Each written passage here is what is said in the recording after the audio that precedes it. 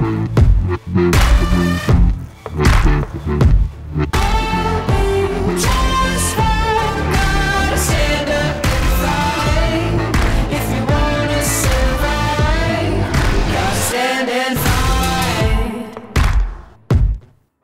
I stand and fight.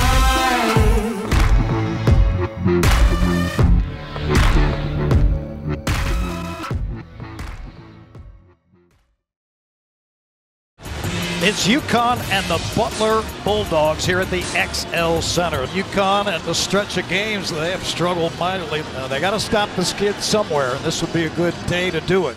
It had been a tough stretch of a schedule, and you know, with the staff getting COVID and missing time and losing kind of at the buzzer at Seton Hall, we really needed a win badly.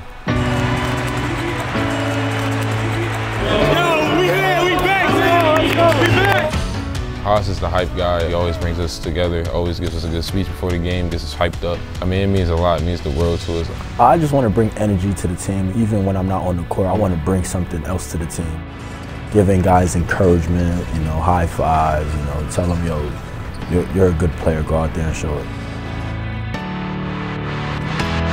It's our turn now. Stop and go move by Tristan. Lays it in. Hunter on the baseline, can't get it off. And a shot blocked by Sanogo. It's our turn now. Now loading it to Diarra. UConn's up 13-8. Klingon trying to power it inside. Spins, hangs, lays it in. Taylor pick and roll. Jackson intercepts. Klingon with the ball over his head. Backdoor cut, Caravan reverses it home. The two freshmen, timeout, and the Huskies have brought some energy to the building and opened up a double-digit lead, 24-13.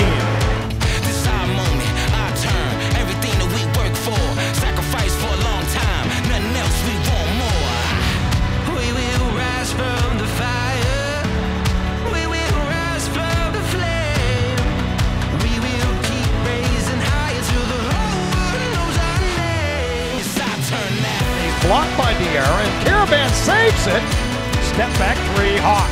Got it. It's our turn now. Samson Johnson going to get a chance to play some basketball. And that is Joey Calcaterra's 1,000th career point. It's our turn now. UConn comes back home and gets a 30-point victory.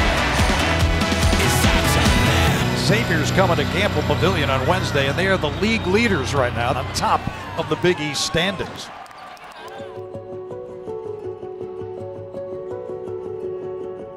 (39-24), Xavier.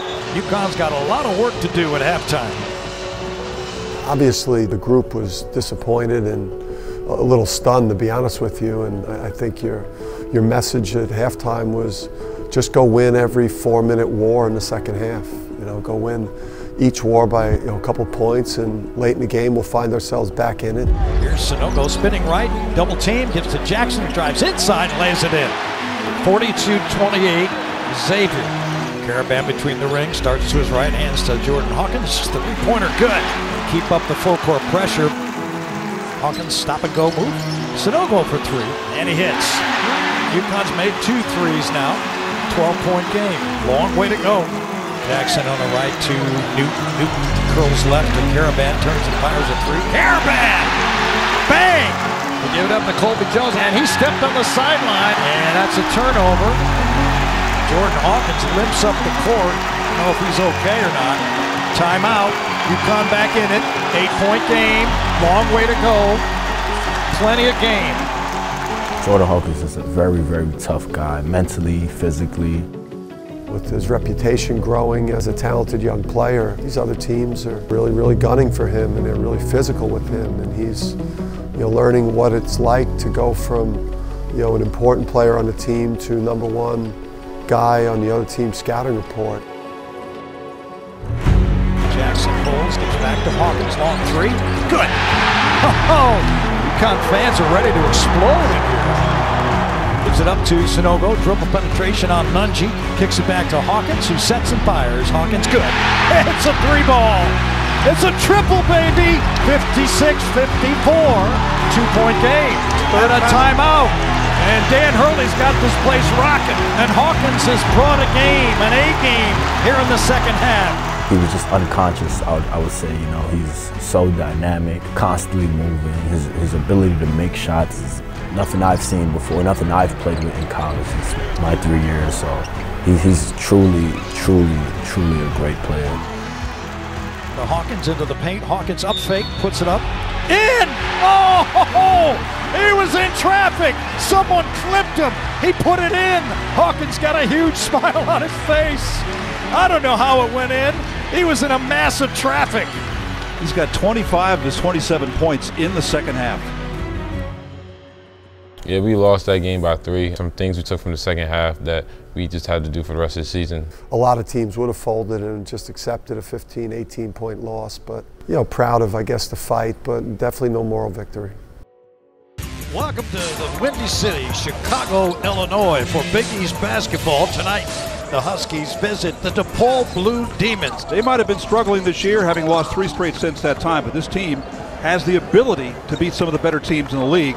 Can UConn take them out of their game tonight? They're 3-3 on their home floor in the Big East, so they are obviously a dangerous opponent for UConn. Yeah, DePaul was next, and it was a chance for us to get an important win, to put the Xavier game behind us and start to rebuild the psyche and the confidence of the group, and obviously to have 20 points or more from 3 different players, 2 guards and a big guy. You know, generally that's going to be enough. Match up another number 11 Caravan. He drives inside. Caravan got a piece, and he deflected it loose. Jackson ahead to Sanogo with a great pass and a great catch for 2. It's DePaul with it, and a steal by Newton. Newton on a run out. He goes in to put it up, and he made it! What a shot! Acrobatic. Caravan fires over the defense to Hawkins into the paint. He lays it in. Riding on the wall, carving this stone into a wrecking ball. You know I won't wait to take what's mine. No, yeah, these days are mine. Sanogo, big time move. And these days are mine. UConn's last 2 field goals are drives from 15 feet out by Sanogo. Wins it to Newton, who drives to the paint. He gets hit, puts it up and in. Oh, baby, that was sweet by Tristan Newton. Newton steps behind the three-point arc and launches, and he hits on the baseline. Wow, some trickery from Tristan Newton. Newton sprints to the front court, gives to Hawkins, fakes, drives inside, and scoops it home. Superman has emerged. Long, swinging saves. Aline has it. Back to Hawkins with for the 3. hustle and grind.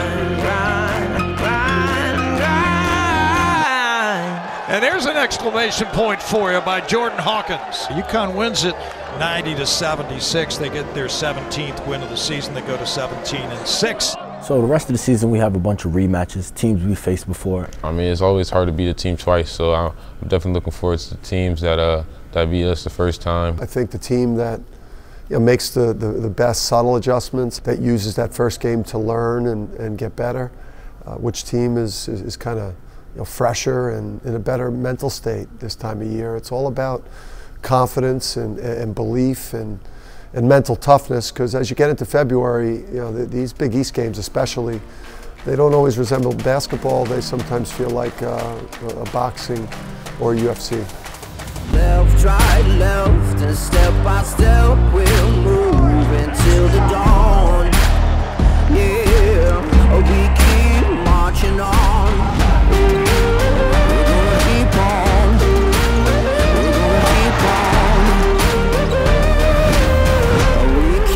Marching on.